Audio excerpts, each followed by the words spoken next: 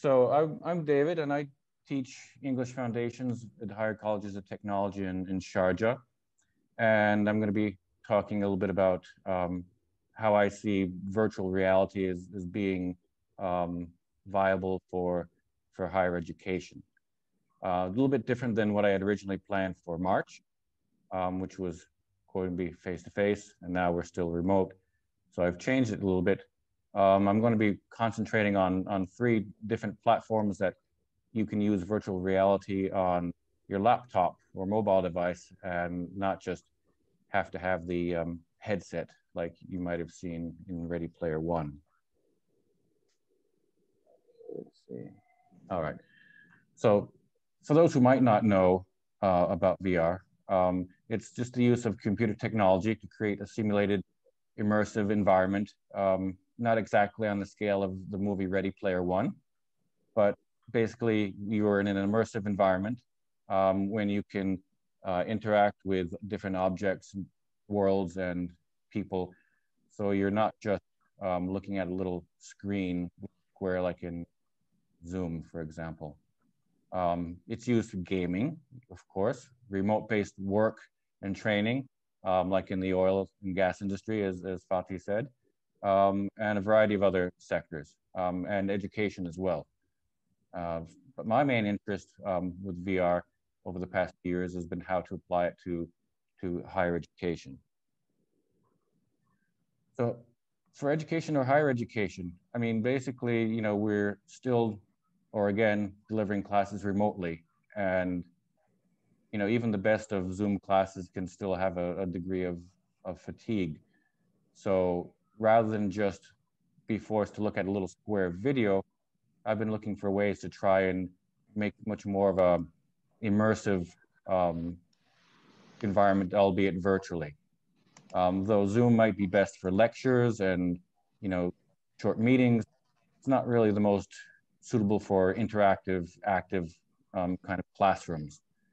You know, it's not face-to-face, but with virtual reality, you can combine both the remote aspect and the feeling of face-to-face because of the immersive nature of it.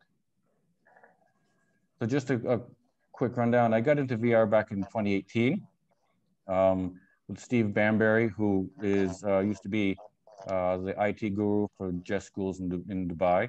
And he's now an independent consultant here. He first brought by a headset and got me into it, and I haven't looked back since. I didn't have a virtual reality headset, so I used my laptop. A certain degree of immersiveness is lost, but overall you have the same experience, and you can interact with people and in whatever the environment that you're in. So I practiced, I networked with other people on LinkedIn and Twitter and experimented. And I got to the point where I guess I could say I'm an enthusiastic amateur. I would by no means consider myself an expert. I would like to work more on that if we can ever get into that for teaching. But fast forward to this year, and we're still teaching remotely, yet everybody is already remote. So I've been thinking, what can we do to try and recapture some of that face-to-face feeling, but still do it remotely.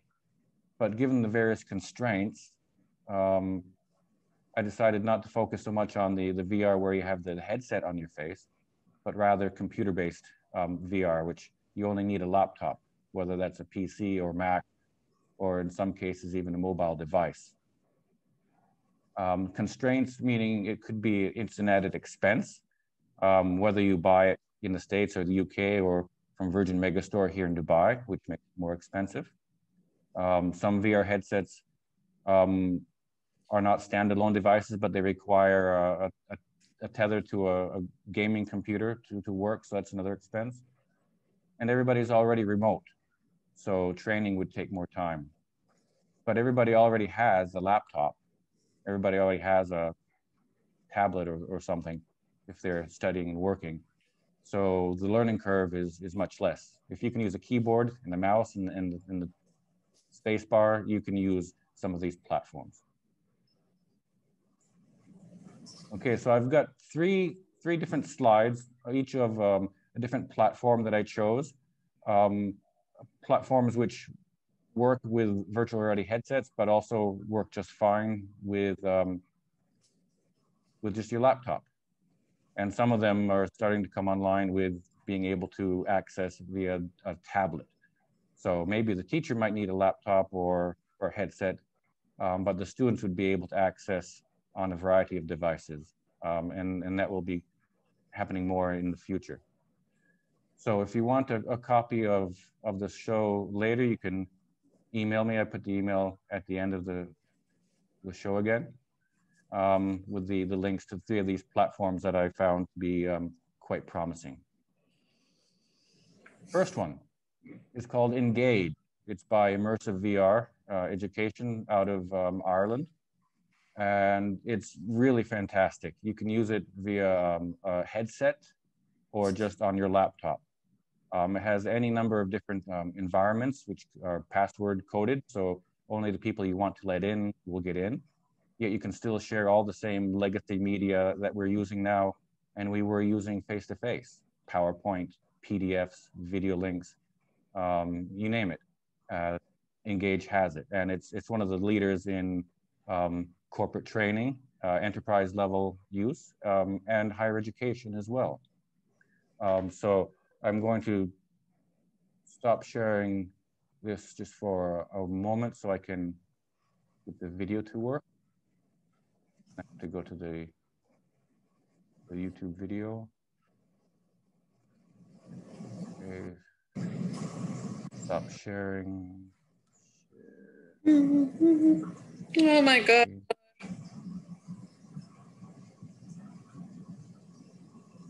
Okay, can you hear that? Is the audio? Okay, thank you, Boren. All right, so let's play. It's only 2 minutes.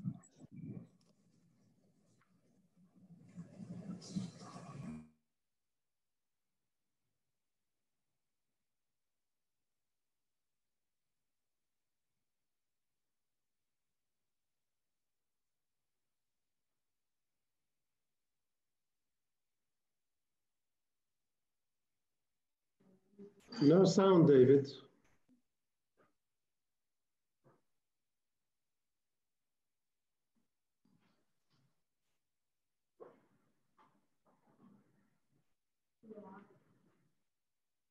David, is the sound muted at your end? Because we can't hear you. I don't know if there is. Sorry? We can't hear. No. Oh, I thought Bjorn put his... Yeah, at the beginning, but then it went quiet. Yeah. Oh, maybe, how about now? Still, no, still not. Well, okay, I'll just play with the video and then narrate. So as you see, these are virtual environments in which, you know, you have your avatar. Your speaker is off. Maybe if you share the computer screen, maybe that will solve the problem.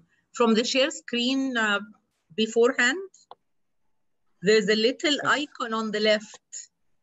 Not this one, the share screen. Ah, okay. There's a little icon on the left. If you tick it, that will do the thing. That will do it.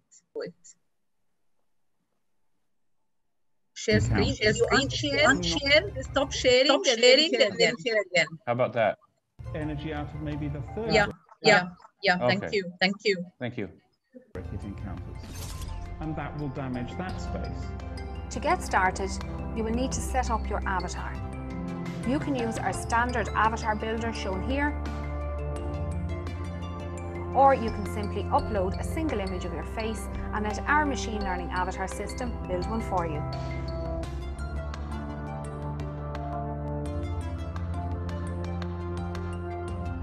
Hello.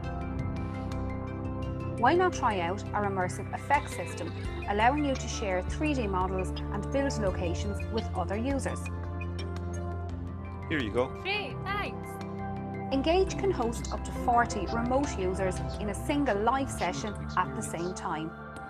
You can write on the interactive. Engage has a whole host of media streaming and collaboration tools available. Full connectivity to OneDrive, Dropbox, Google Docs, YouTube and full desktop sharing are available. This example shows PowerPoint functionality.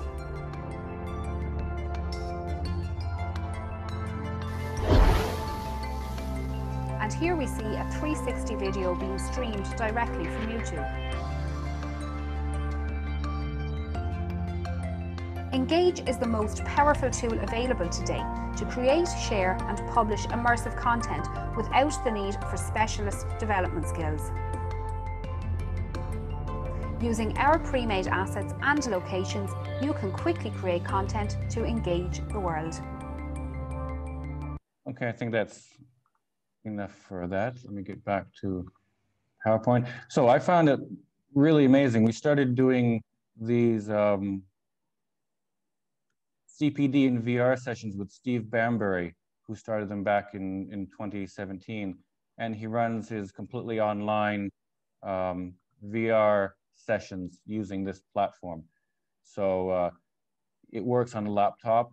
It also works on Android devices at the moment. They're having a bit of problem with Apple for the time being.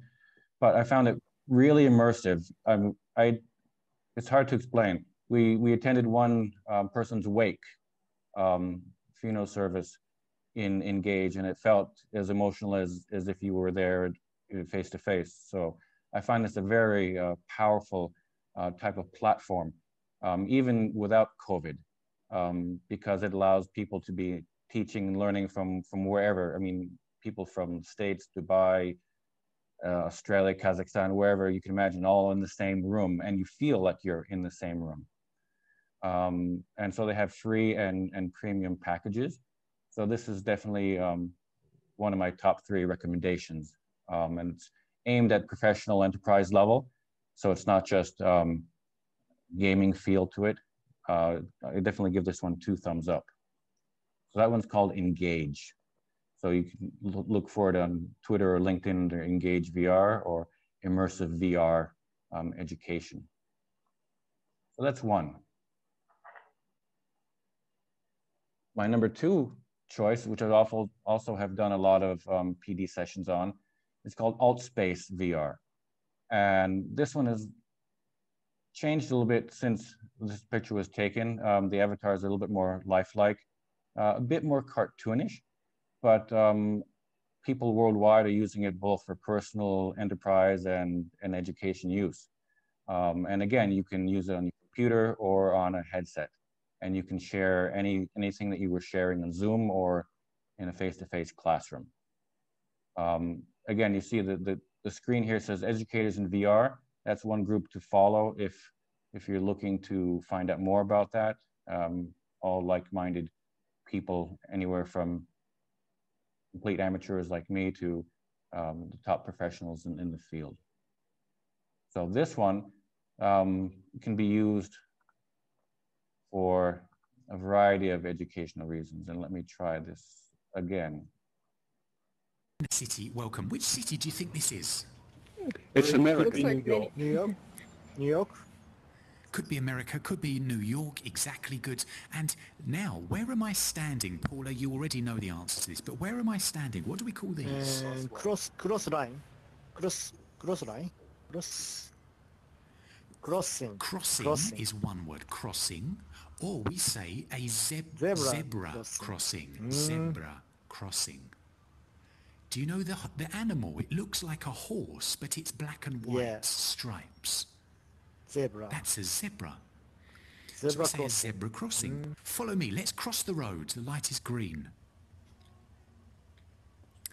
Now, I want you to... Okay, so it's like that. It's still a little bit cartoonish, but you still have that immersive feeling that you are, you know, in and with and interacting with other people, and not just staring at a little square video screen. So we've attended a lot of teacher workshops in that platform as well. And it was used for Educators in VR International Summit Conference back in February. So it's a solid player to consider. Maybe not for, you know, higher education classes, but definitely for teachers, best practices group, PDs. It definitely has a role to play. So this is my number 2 pick number 2 recommendation. And my last recommendation, and one that I've been trying to experiment with this semester with a small group of colleagues on the campus at Sharjah, is called Verbella. And this one is different to the other two in that it's a 24/7 persistent VR campus environment with all the fixings of classrooms and offices, playing fields, hangout spots that you would have in a physical campus. And so that one's hanging up a little bit. Welcome to Verbella, a 3D multi-user platform. And innovate together. Unlike 2D web experiences, Verbella participants feel present with their peers, keeping them focused, immersed, and engaged. Participants are each represented by an avatar, giving them the autonomy to move about the campus and express themselves. Avatars are fully customizable, providing many options to represent diverse ethnicities and professional clothing options. Our environments are used for remote meetings, group training, conferences, and more. Campuses. Oh, hung up a little bit.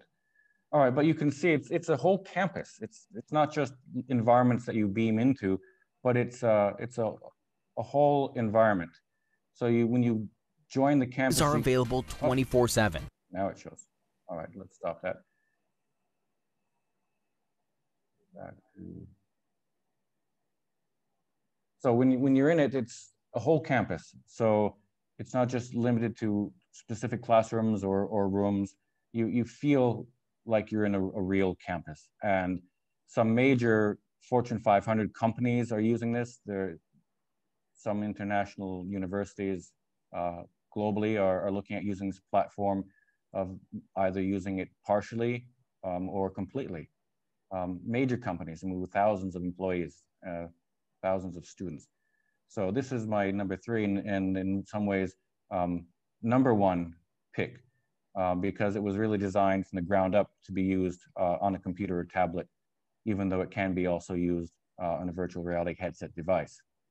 And to give an idea of how it feels in real time, I've got the campus open here. So can you see the water side here, where I'm sitting? Okay. So this is Verbella campus, and there are anything from, little spots where you can have small meetings without being disturbed from people walking by outside, to classrooms. In fact, let's go to classroom.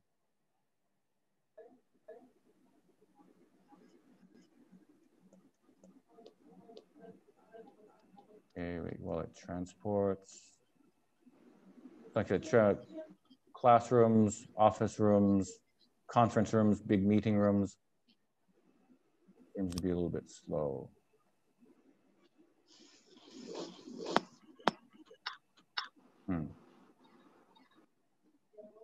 Well, that's unfortunate. Let's try this one then.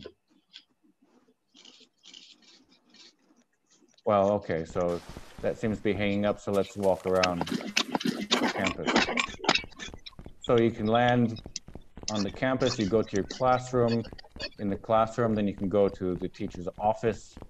You can go to the playing field. There's conference rooms, theaters, you could have auditoriums. There's even speedboats and a soccer field. There's a complete campus, all in one, everything all together. This is not free, unfortunately. Well, I mean, this part is free, but to use some of the other features, it's not. But I mean, what tech is completely free? Where did I go to? So whatever we adopt, whether it's a textbook or something like Blackboard, there's always a cost involved. So this is a cost where I think it's completely worth it. But try it out first. Try out these 3 platforms. They're all free to try, and they all have certain functionality at free level. And for those who are supervisors, you know, encourage your faculty and staff to explore the inner geek in them. You know, we're at the point where with so much Zoom fatigue, or, you know, trying to find new ways to sort of recapture the old face-to-face, you know, we need to think outside the box, if not without a box itself. So, you know, try out some of these, even if it doesn't go anywhere. You know, the more that you try something, hopefully at some point, somebody will catch on to it and say, hey, I like that, and then go with it. That's how a lot of adoption starts, is that, you know, people are experimenting with something here and there, and somebody higher up catches on to that, and they like it, and then they go with that. So, you know, try it out. Try it out. Try out the Educators in VR. It's a great group for those who are complete novices or complete experts in virtual reality, whether you're in business or you're teaching year 5. So if you want any more information about these 3 platforms or others, you can just shoot me an email. And I'm also on LinkedIn. I'm on Twitter, but LinkedIn is where I do all my really professional networking. Twitter tends to blend. So better off on LinkedIn. So who has tried? Do you think? Yes? Yeah, we still have time, so if colleagues have questions, or I don't know, there's some echo here. Can you hear me? I can hear you. Okay. Yeah, my question was massive echo, someone is saying, Elizabeth.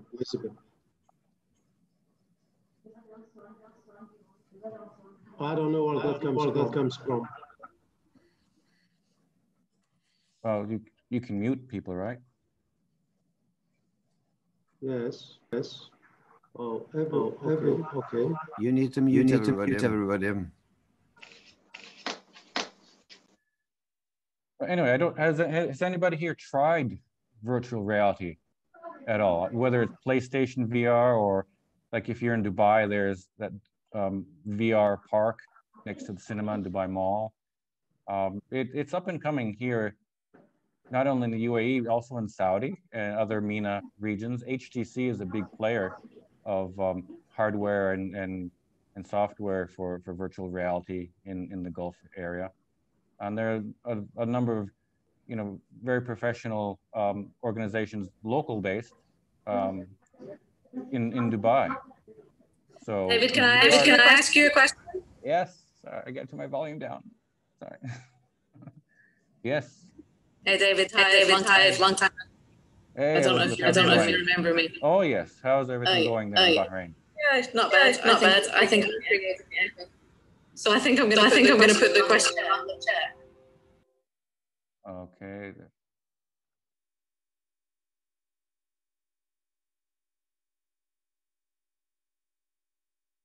Oh, medical uses, definitely. The health industry, medical profession, doctors, nursing, it's tailor-made for that, whether you use a VR headset or not. It just like with airlines, that you can't always take an airplane out of service. You can't always have a patient with the right number of symptoms that you want your interns or your medical students to try out, and if nothing else, just practice, you know, the bedside manner.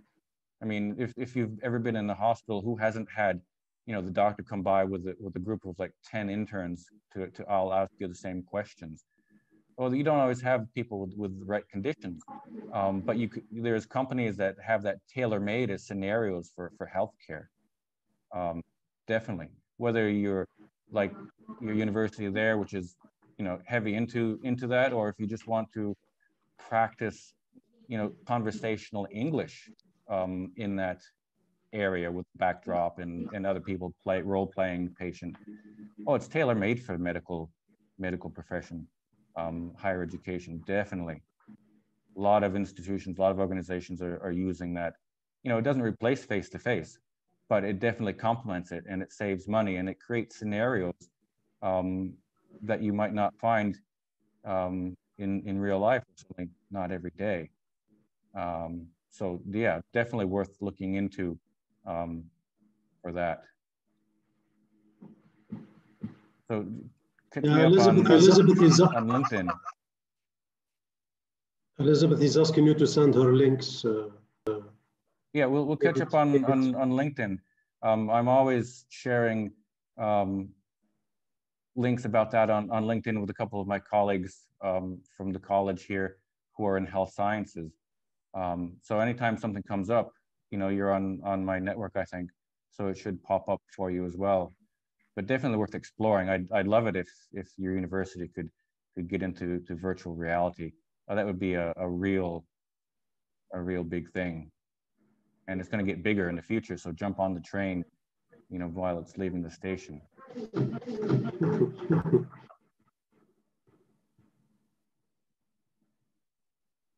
Well, thank you very much, David. No problem. Glad to be here. Thanks. Inspiring and informative.